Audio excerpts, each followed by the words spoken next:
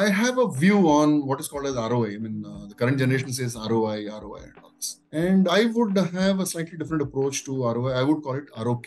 I would look at return on knowledge. When I did my MBA way back in 91, 93, we barely had anything to talk about in the college as an infrastructure. You never had a PC in the college. It was a blackboard-based education. I wish I had 10% of what resources today's kids have in those days, and we would have been slightly better off than what we were at that point in time. We were still absorbed by industry because industry still took us. But today, if I were to look at students who are joining elite institutions like ICFAI, I would sincerely urge them to look at what do they take back as knowledge and skills, and not merely look at the money they have invested, because finally, it is a lifelong journey that they are looking at, and this is an investment that they will never regret. So my buzzword is ROK and not ROI.